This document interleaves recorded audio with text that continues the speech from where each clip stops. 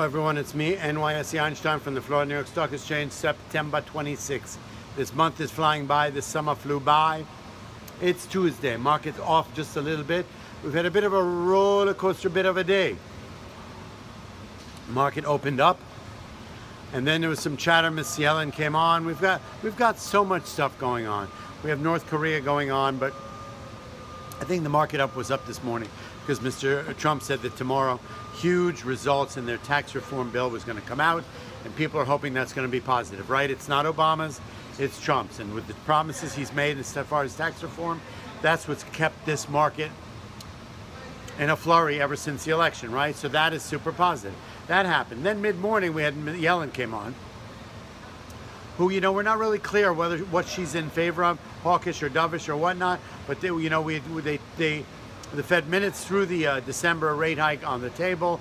She kind of reaffirmed it in a certain special way, and the market sold off. We had a major sell-off in gold again today, which broke 1,300. That's a big deal. So I'm not really sure. We've seen it during the last couple of days. We saw the market, when the market sold off, there was a reversal on that, with the North Korea news the other day. Market sold off pretty hard midday, and oil and gold did a big reversal and rallied 15 points. Well, today we actually broke through that 1,300 level, which has been a big deal. We're down 15.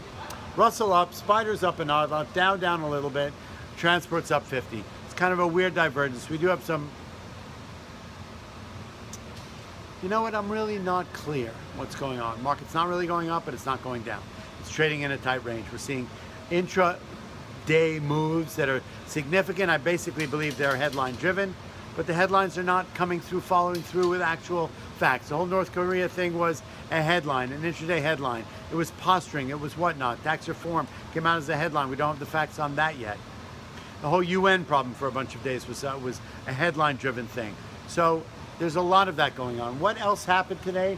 I'm trying to wonder. There was a number of stocks that got eviscerated. One, Axon, that was a big deal. It was an Alzheimer drug that got negated by the FDA. Stock is down 72%, right? A $25 stock down $21.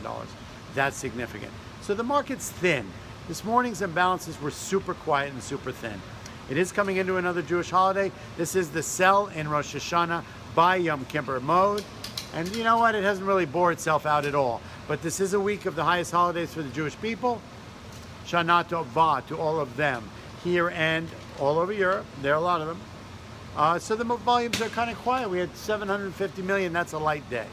So while the markets were sort of divergent in a lot of ways, nothing that significant happened. We're trading in a tight range. Russell up, SPY up, Dow down, gold down. You make sense of it better than me. NYSEinstein, we'll pick it up again tomorrow. Wednesday, hump day, we'll see what's going on. I love you all. Stick with Einstein.